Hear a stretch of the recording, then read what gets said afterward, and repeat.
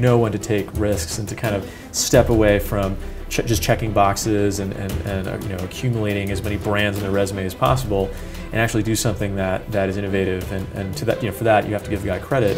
I mean, he's clearly a smart guy. He's very enterprising. There's no doubt about that. But to be honest, like nowadays, I don't even think about Mark. I'm actually a shareholder of Facebook. Before I come to all the inevitable questions on being the inspiration for Facebook, let me ask you about Sumzero. So it's a very different world. You're talking about investment research, data to do with the financial sector industry. How did you stumble upon this? Yeah, I worked at a hedge fund actually in Boston from 2006 to 2007, and it's an interesting story. In 2007, in the summer of 2007, the credit markets got hit very badly, and so the fund I was working at started losing a lot of money. And the founder of the fund, this guy Jeff Larson, decided to sell all of the assets of the fund to another hedge fund rather than risk, staying the course and maybe bringing back his performance back up. So basically I got fired, and the whole team was let go. The fund shut down, and I was faced with the decision of either going to another fund, staying in finance, or starting my second internet business. Decided to pursue the second option, and the inspiration for Sumzero was actually a mix of my financial experience, but also Wikipedia. And the idea was to basically build a community for hedge fund and mutual fund professionals, where our members use the site to share their own proprietary research. Now the reason that's a little counterintuitive is that people don't normally associate hedge fund guys with sharing their research, or sharing their proprietary research. So it's kind of this untapped body of information that I sort of felt had a lot of value, because in that industry, in asset management, information is really everything. It's sort of what sort of pays your bills and your compensation.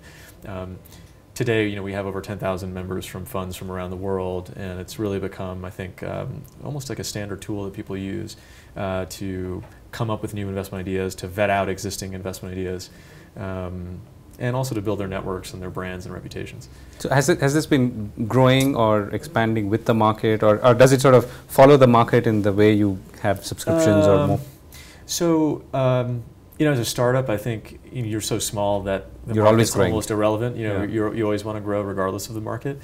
I think if the markets are doing well, it helps us in the sense that it makes funds that are looking for new research vendors, it just makes them, I think, more interested in paying for research subscriptions for new products. They're more likely to test kind of new concepts, and sort of maybe play around with their budgets a little bit. So in that way, it does help us. That the markets, I think, though they've been volatile, have been, I think, at least going up. As far as the overall trend. So you talked about communities and Wikipedia, and you're of course known for the other community that you founded earlier in Harvard, which in many ways is seen as the inspiration or the precursor to Facebook. Tell us about that. Yeah, I was just another student in college, thinking about what I wanted to do with my life, and I just sort of saw the social hurdles on campus. Even if you live in the same dorm as someone, sometimes it's hard to get to know them, or hard to see what you might share in common with that person, or if it's someone else in a different dorm or a different class or a different school. It made a lot of sense to me that, hey, why not build an online tool for students?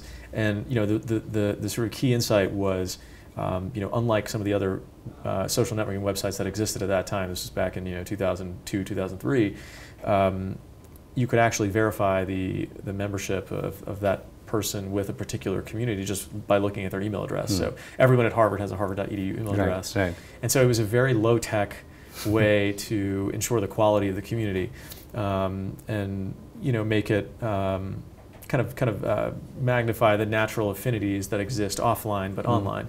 And so it was a very simple, I think, kind of insight. At the time, I was an applied math major. I'd studied some computer science, but I wasn't a programmer myself. And at that time, literally, you could count on your hand the number of people who were interested in, Web 2.0 or entrepreneurship within the internet realm. So it was a struggle to find people who would want to work with me to build this out. It was tough finding engineers. It's obviously tough finding engineers now, but I think that's because there's so much demand and limited supply. Back then, there was plenty of supply, but a lot of students didn't want to leave the classroom. They were worried about their grades. They were worried about I've got a big final coming up. Why should I work on an independent project? I should study for my exams. And I went through a string of developers until I came across Mark, and the rest of the story is, I think, well documented. But the initial inspiration of it was just something stemming from my own experiences as a student. Yeah. And so ConnectU was the company, right? Oh, yeah, it was. It was initially named Harvard Connection. Yeah, and then so it became. we renamed the name to ConnectU. But yeah, same company. Right. So does ConnectU exist at all today? No. Okay. We settled Facebook in 2008, and part of that settlement, part of that agreement was to shut down ConnectU. So what's the sort of lesson, if you were to apply the same what you went through then today? Yeah. I mean, what would you tell people who are I thinking of ideas and kind of broad business takeaways? One, I think trusting your instincts is a big one. I was obviously very young at that time, and I think the mentality of entrepreneurs, especially in the tech universe, is to sort of go, right? It's let's make things happen as quickly as possible. And for me, the need to get this idea to fruition, to actually release some website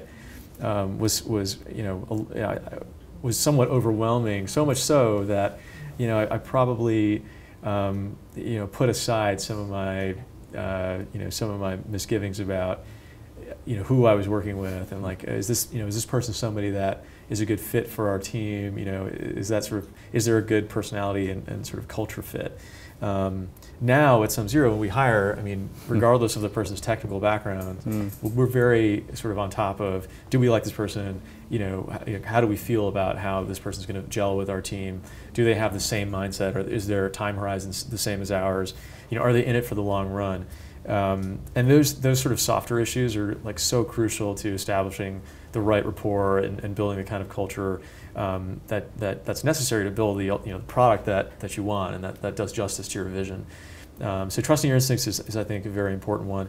I think as far as social networking goes, for people who are interested in social networking, one of the similarities actually between what we were doing with Harvard Connection and even Sumzero and a lot of other successful networks is really kind of thinking about what's going to engage members, what's going to create the sort of community where it's not just about number of users, but how they're communicating, what's the quality of the conversation they're having.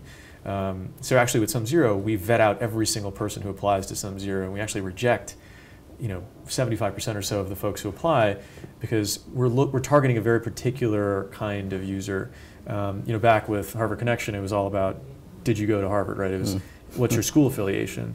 Today for us, it's about what's your professional background? Do you work on the buy side? Do you work at an investment firm? Because if you don't, Sumzero is probably not the right fit. And we've been very good about, I think, making sure the quality of the community is as high as possible, because that's what drives engagement. And without engagement, you can't really monetize, the business. So you're saying instinct and then people in that order, perhaps. And what are the other lessons or takeaways that, again, I'm saying I come back to the same point. We're talking at the sidelines of a product technology conference. And a lot of young people have ideas. There are a lot of things. I think one of the things that I experienced at Sumzero were sort of founder issues. Obviously we experienced founder issues with Harvard Connection, but I get asked a lot about, why did you go to law school? What do you think about, sort of the legal sort of aspects of starting a business, documentation, things like that. One of the things that I struggled with at Sumzero was I had one co-founder, also a Harvard guy who I went to school with, who, when I was in graduate school, I thought that after I finished, both of us would kind of work full-time at Sumzero. It turned out he decided not to. So we had a situation where we both owned half of the business, but I was the one who was going to be working day to day, and he was kind of going to really take on more of an advisory role. The negotiation process to have him transfer a portion of his equity towards me took 8 months and was very challenging to say the least. So just had we had simple vesting agreements rather than having fully vested equity would have made that process a lot easier. And I think that's just one of the many things that any founder or group of founders especially should think about as they're starting a business. There's a lot of like, call it startup infrastructure that needs to be laid out to ensure that in the long run, when you're trying to raise capital or as the business grows, that the right people are being compensated fairly for their contributions to the overall business. So what are the couple of things that you liked about Mark and what did you not like? I mean, he's clearly a smart guy. He's very enterprising. There's no doubt about that. I think one of the things that I was having trouble with as a student, as an undergrad, was just getting people to think entrepreneurially. It was like, I think a lot of people go to school and they're on a path. It's like, I have to be a doctor, or I'm going to go be, there's a prestige associated with working at a Google or a Goldman Sachs or a McKinsey or some of these firms. And I think a lot of people, don't realize that they have options, that they can act, at least back then. I mean, today it's a little different because entrepreneurship is like kind of the trend, right? The new Kool-Aid, yeah. Yeah, there's a little bit of kind of almost irrational exuberance, I think, around tech. But even then, I think the